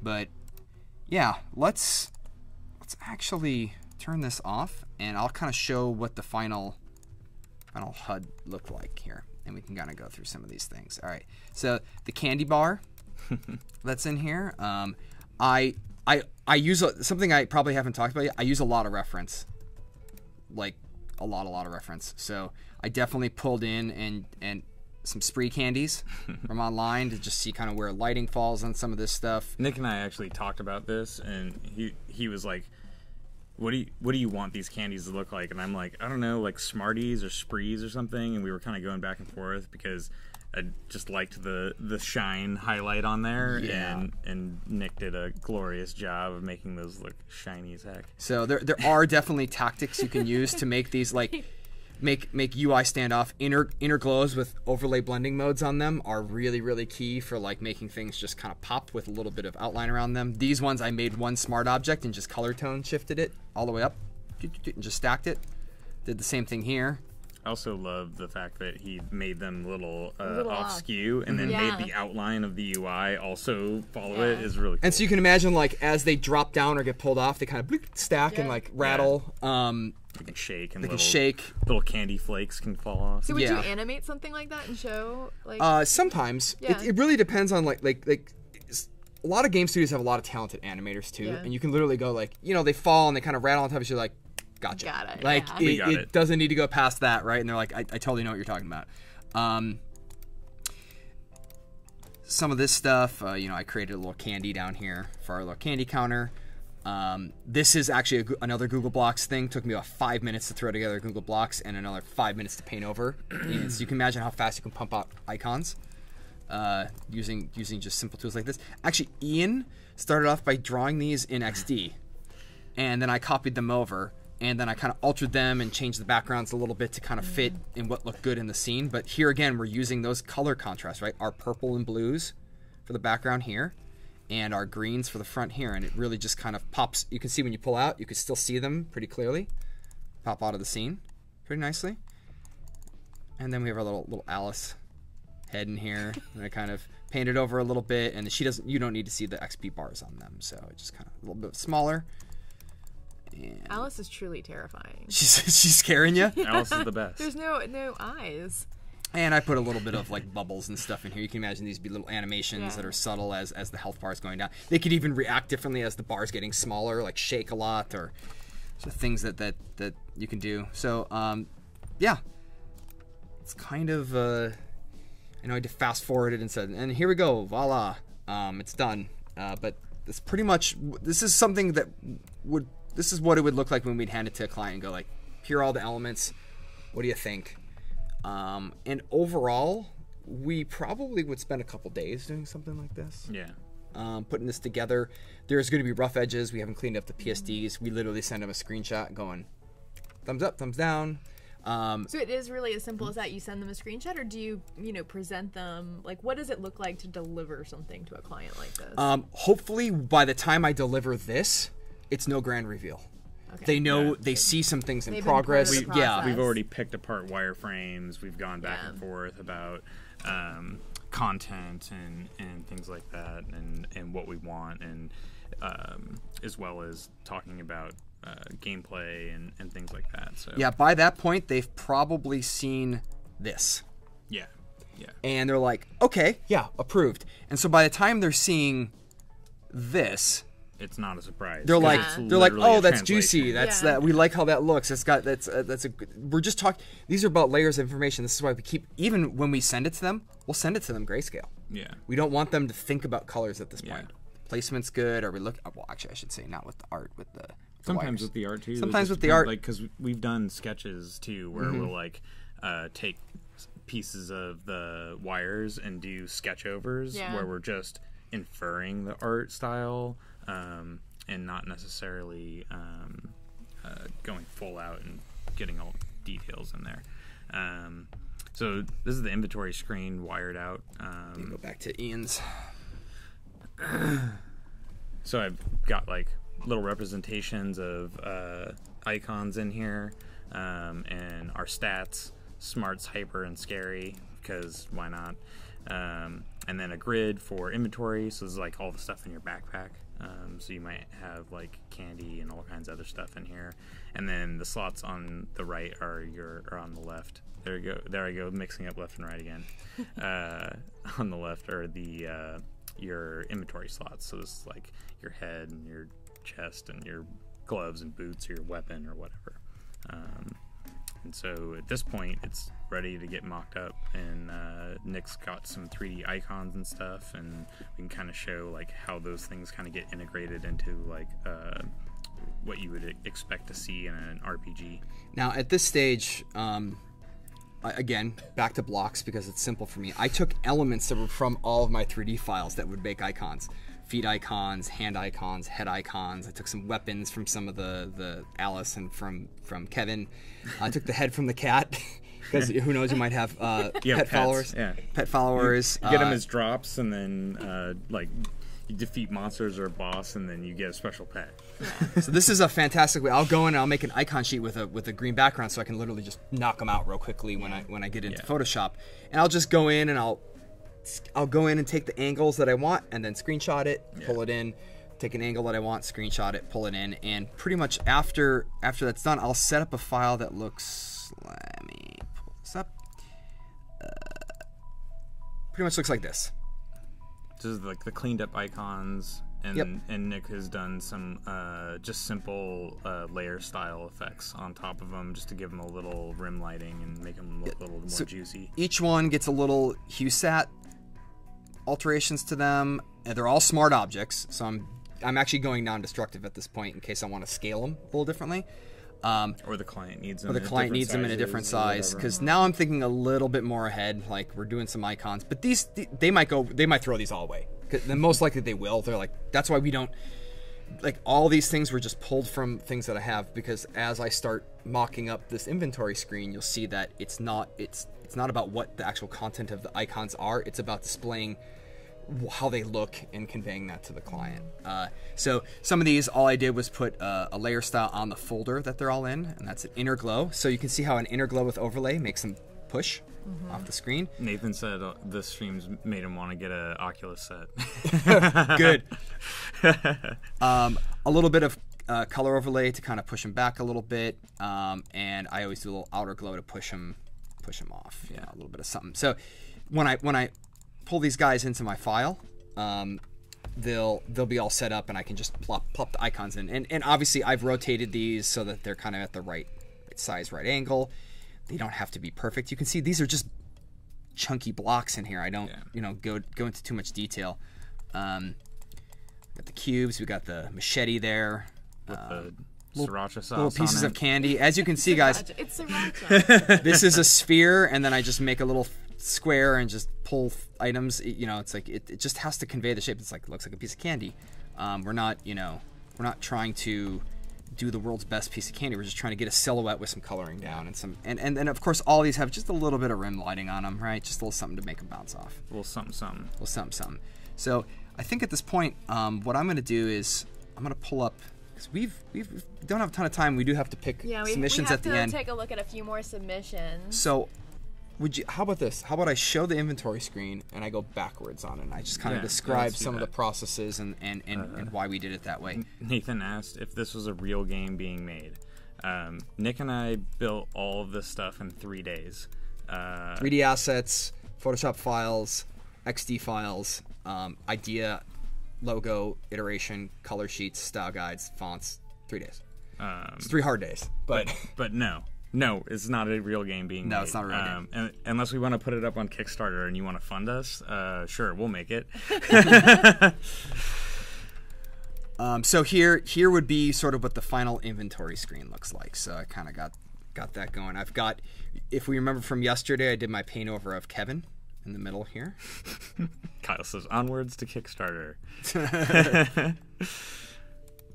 So if we flip over just to my screen real fast, get that, no problem. Boom, there we go.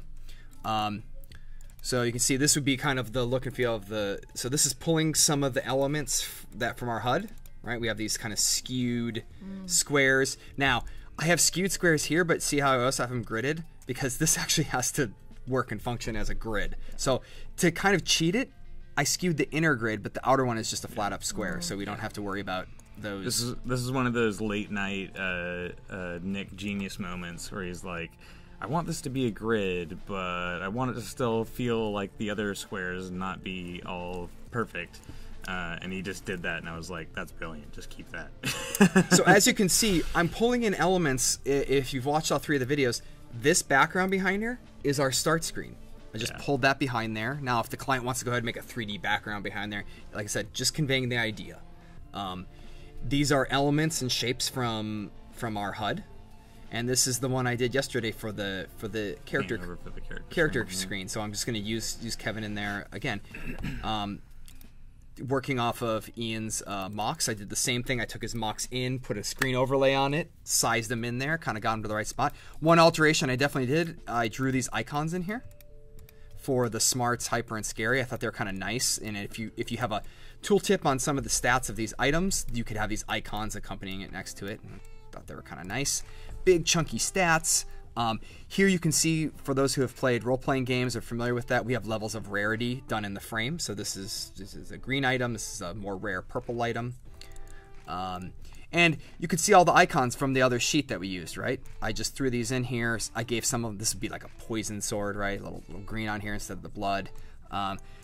Color shifting, just doing simple color shifts for the shoes to just give us variations and some stuff. Really just to fill it out so the client's like, oh, this is what it would look like. This is how I envision when I've got items in there. We break the frame. I think that looks kind of neat. Yeah. We did that on the skill bar too in the HUD. Yeah. And we wanted to carry that over just because it just looks really cool. Yeah, here. The HUD, the skill bar does it as well. This is something Nick and I have always wanted to do in games that we've worked on in the past, but oddly enough, that little thing is very difficult to pull off when you're dealing with tons of assets of varying sizes and different backgrounds and all kinds of stuff. It's something you have to decide early on, and it can be difficult to pull off. So, and a lot of these, like I said, I do this, like, so I put the icons together outside of this file because I'm very, very probably proficient at this point of understanding where my values are, where my blacks and whites are. So when I dump it into the file, I'm already really close to where those value tones are. My icons are going to probably... I've done everything in blocks to this point, so there's no reason the style should look different when I put them in. Yeah. These don't carry the art direction anyways. The backgrounds behind here do, so I can do those in the file and then dump the icons in with confidence. You know, the paint over from yesterday, this is all just sort of a culmination of everything. I wanted to make sure some of these greens were active on things, you know, like so there's still a little bit of focal point up here. You know, I pressed the shoulder buttons to go between inventory and skills. Yeah. I actually I have a wireframe of skills here as well. And I can show like a little prototype. I wired this up real quick just so we could bounce back and forth between these screens. Should we flip to your screen for that, to the for the wireframes? Yeah. Yeah. So So I just made this home real quick, so if I just click on Kevin and the HUD, it's gonna go over to the inventory screen as if you hit a button, whatever that is. We're just kind of hand waving that for now, and it would open up inventory, and you could swap back and forth between inventory and skills. Can you play it? If I hit play, if it'll let me. It's not letting me. Why? Is that letting you hit play? I don't know why. Maybe because I didn't save it or something. Maybe in the meantime, we go ahead and take a look at the last submissions, and then we can close out with taking a look at that. So we have 3 additional submissions, and then we get to pick a winner for today. We'll start with Book Mine first. Taking a look at this again, our theme today is entertainment, and we've got some really great submissions here. I love how the color scheme that we have going on, more purples. There's this really nice loader here at the bottom. I think that's pretty interesting. They're kind of like, we're able to make that happen in the prototype. It's like a movie marquee. Yeah. Or like a sign marquee. Yeah. Like a sign marquee. Find the best theater. So find the nearest theater. Book the seat you like. So it's got this kind of like really nice intro section, and then search theater near me. The map that pops up, let's take a look at what some of these anchor points might look like. Oh, this is really nice. Yeah, I like that. Interesting way to display different upcoming shows, kind of having that diagonal. I like how they kind of alternate the purple and the green, maybe perhaps staying kind of in the same color family that we've been looking at. I've noticed that. So you find inspiration sometimes subconsciously even in what's happening around you. Going into one of the detail views, it looks like it's a little hard to read in here. I think this is where maybe the multiple colors break down a little bit. So some feedback would be around adding some color contrast, maybe blocking in some like something in the background, maybe a solid color in the background. Take some of your colors, the RGB values or the hex values, and go to Adobe Cooler, Kuler, and find some complementary colors and pull from that. I love that app. Yep. It's great. It is great. And then I think a place to choose your seat, that theater view, which is, I think, something you see a lot on desktop, but not as much on mobile. But this is a nice application of it. Go to checkout. We talked a little bit about checkout screens earlier. So 13 screens there. Overall, really nice submission. I think I enjoy this. The logo is very funny. The logo is great.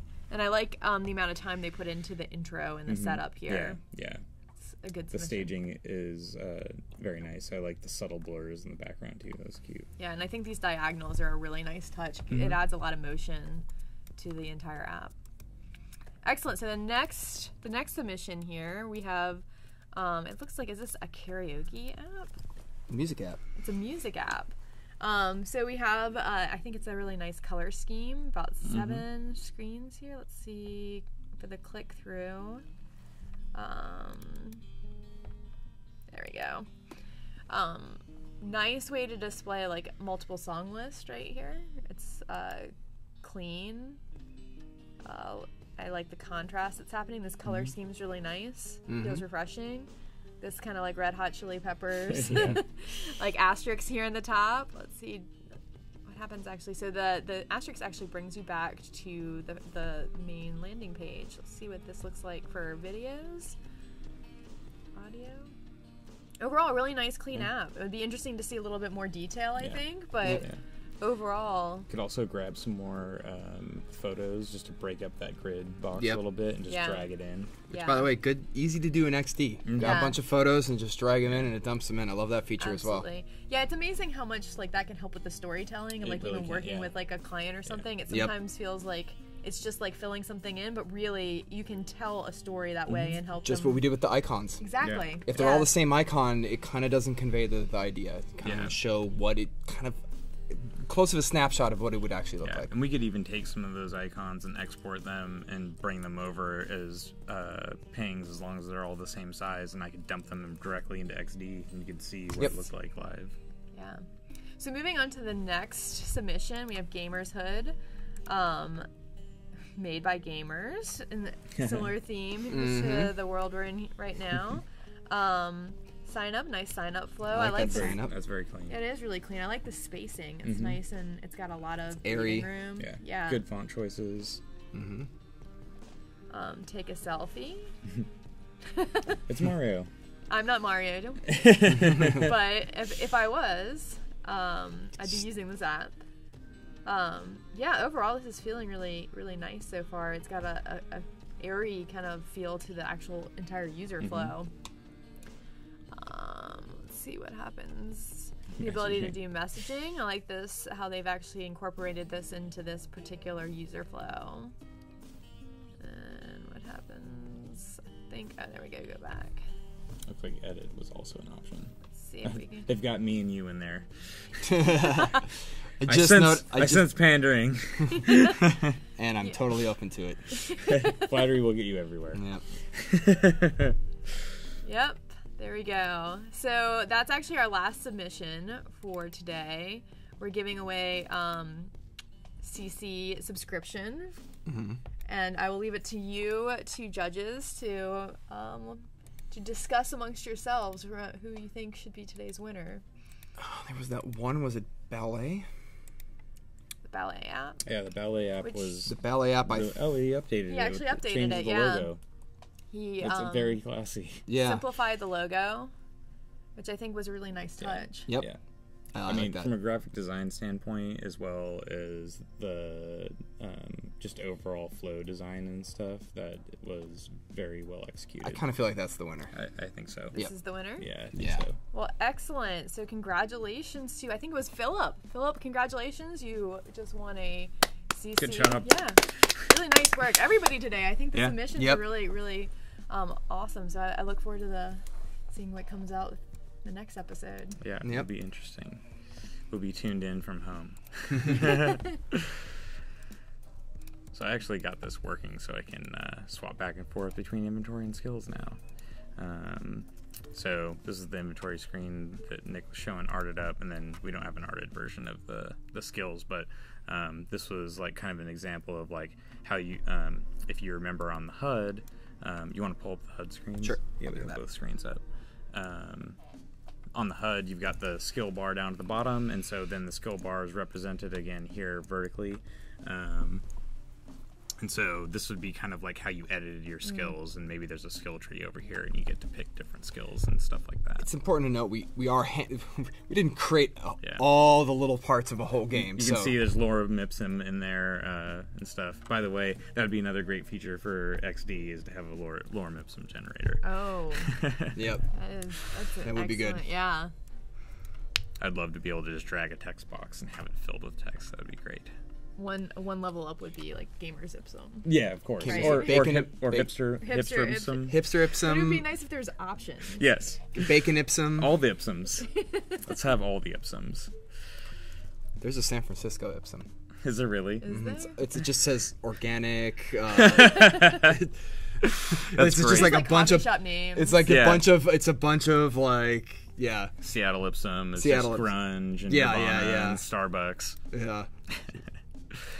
So this is the final set of flows all done. I'm in prototype though, so I can't zoom in. We've got all our start screens, and we've got all of our character creation screens, and our HUD, and inventory, and skill screens, and Nick's beautiful art.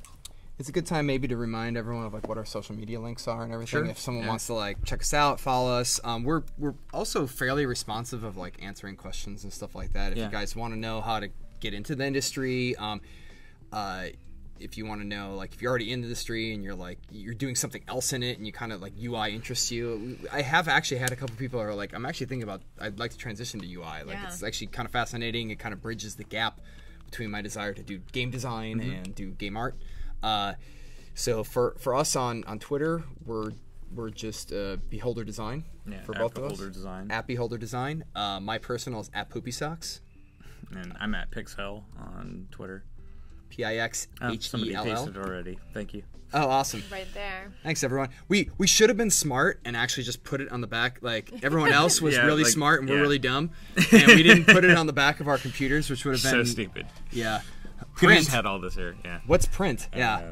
So... You can find us on LinkedIn under Beholder Design. We're on Facebook as Beholder Design, and our website, beholderdesign.com. You can also see all the 3D models that we created for this on Sketchfab. They're up on Sketchfab. So if you just search for Beholder Design on Sketchfab, these models, you can actually, we have them for you. You can download them, play with them. Yeah. Paint materials on them. Yeah, we made them all downloadable, so you can check it out. And somebody asked earlier if the files are going to be available, and we're going to make those available too. So. Yeah. And then also Behance. Yeah. Also, Beholder Design on Behance. We're Beholder Design on Behance. So / Beholder Design. And then we have personal accounts too that have a couple extra like illustrations and stuff on them. But things for the personal work and stuff, if you want to check it out. But for the most part, all that work is kind of congealed together on Beholder Design. And our tiny Instagram. Thanks, Bridget. We haven't really been very active on Instagram, but I am Poopy Socks on Instagram as well. Oh, excellent. Yep. So you stuck with it for multiple. Just it's Poopy Socks everywhere. I kind of it's like when you invest in an ecosystem, it's just I thought it might have been like a one-time thing. You're like, okay. It was a one-time thing, and it just branched off. Yeah. I've been Pixel forever too, but it's just not as funny. It's not as childish, I guess. Yeah. It's gothy childish. Yeah, I guess so. Yeah. So yeah, this has been really exciting getting to learn a little bit more about how you design for video games, how you use different products, work together. Anything else, like any closing advice for folks who are interested in not only getting into maybe UI design, but getting into video game design? Because I think that in itself, it's a very unique subset of design. It is. It's a lot different than a lot of traditional UX and things like that. I mean, from my perspective, I would just say practice a lot, deconstruct things that you like, and kind of figure out why you like those things or what makes those things interesting or fun. Play lots of games. Check out pop culture, movies, read books, all that. Like everything that you get inspirationally is going to come from everywhere, whether it's travel to a new city or watching a new movie or reading a new book. All of that stuff is going to influence kind of how you think about things in general. And then just practice, learn software, get fast at using the software and using basic principles, rule of thirds, good graphic design, learn how to paint, that type of stuff. Everything you can cobble together to make your skill set more robust will just give you more to bring to the table. So I think for me, it's been really inspirational to just understand that a lot of what you did is really driven by your passion. Mm-hmm. Like it wasn't, you weren't like, hey, I'm going to look to see which industry makes the most sense for my skill set. Right, You followed your passion. Yeah. Since we were kids, right? Yeah. We're still just being kids, but now, we know how to make milestones. Right. we know what a Gantt chart is. Yeah.